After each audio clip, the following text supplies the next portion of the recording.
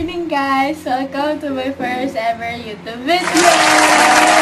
Ayun, nakailang intro na ako, nakailang cut na ako. Na-awkwardan kasi ako magsalita. Pero ayun, since quarantine nga and wala naman din akong ginagawa, naisip kong gumawa ng vlog this season kasi wala akong ginagawa. And naisip kong i-vlog yung paglilinis at pagre-reorganize ko ng kwarto ko. Kasi last month pa ata yung hindi kong palit ng mga bedsheets, tablecloth, and mga punda ko. Tapos, parang ang pangit na nung pagkakaayos nung mga gamit ko. And ang dami kasi mga kulay. Ayan.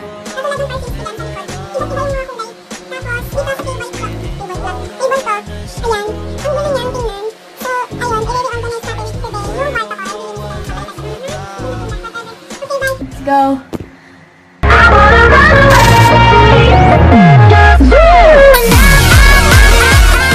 And we're back. Ayun, nakakuha na ako ng mga ipapalit ko. Pinalitan ko din yung tuwalya ko. Ito green. Malaki yung green na tuwalya. Pinalit ko. Lagay ko, sabi ko sa likod ng pinto ko. Tapos, blue na bedsheet. Palitan natin ng blue na bedsheet. Kahit blue naman talaga siya, pero lighter color. Tapos, yung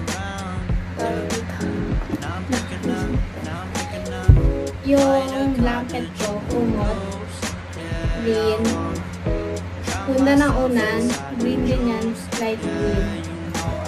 Tapos, for my tablecloth, papalitan ko siya nitong parang net lace na green. Tapos, papatungan ko nitong ibang shade ng green na may design na leaves, ganyan. Tapos, yung yung table ko doon na may yellow, papalitan ko ng gold. Parang medyo kakulay siya nung tag ko dun sa bed. So, ayun. Nililis na tayo. Palitan ko na.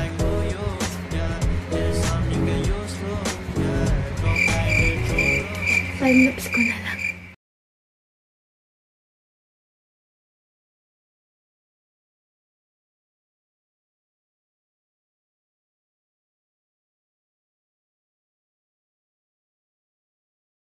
So, we're back. Tapos na ako magpalit ng bedsheet, punda, kumot, and yung side table ko.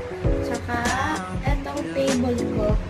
Pero hindi pa ako kumakain, kaya hindi muna ako maglilinis ng mga gamit ko. Ang tagal kaya reorganize.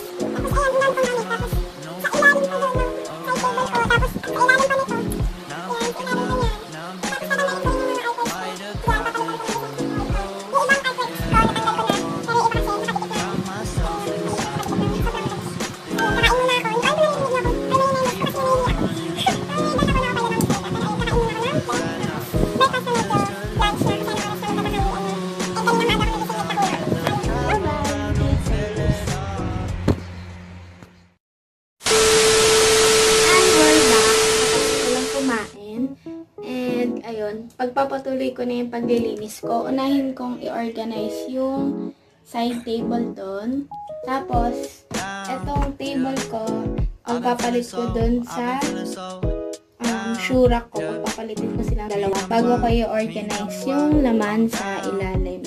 Tapos, ang ititira ko lang doon sa taas ng side table ko and etong table ko na to is yung ilang gamit ko lang na lagi kong ginagamit. Malamang gamit ko. So, yun. Time-lapse ko ulit. Bye-bye!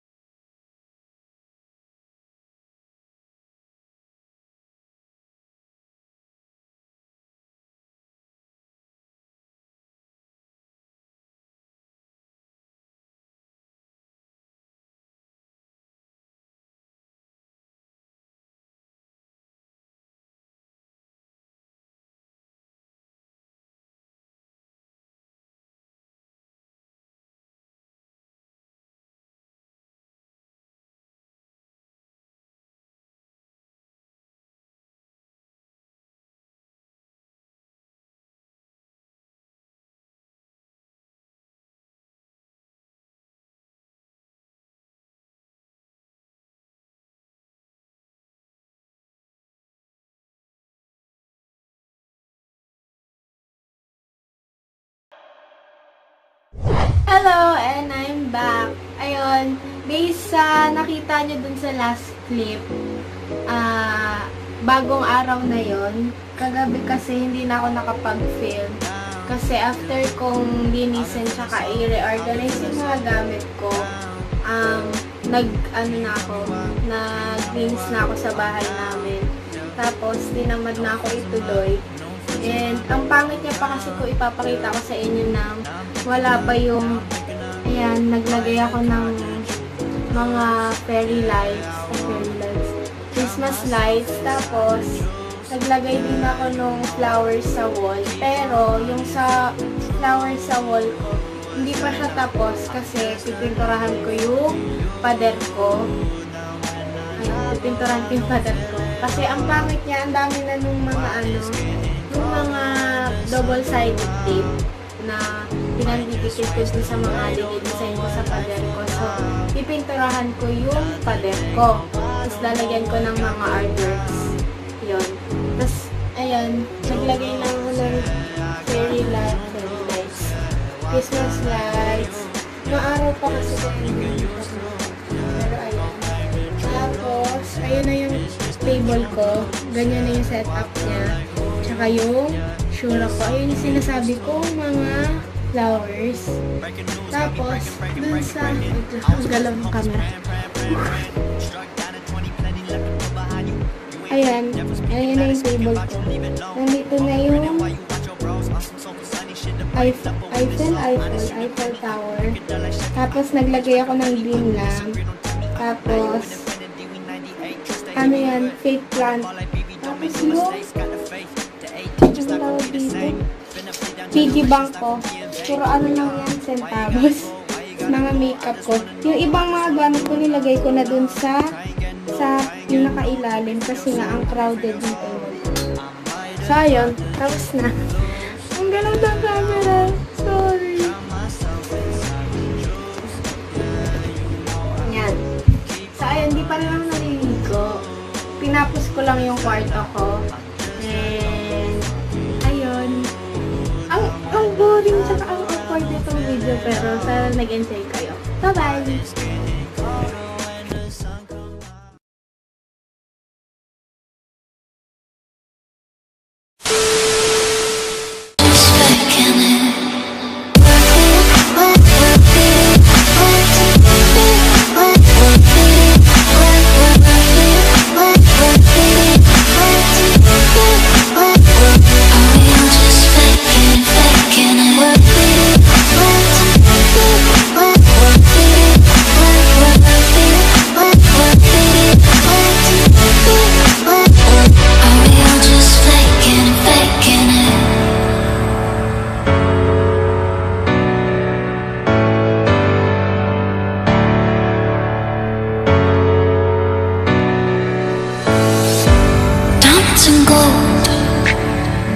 Cover me like skin over skeleton bones. I chase the high.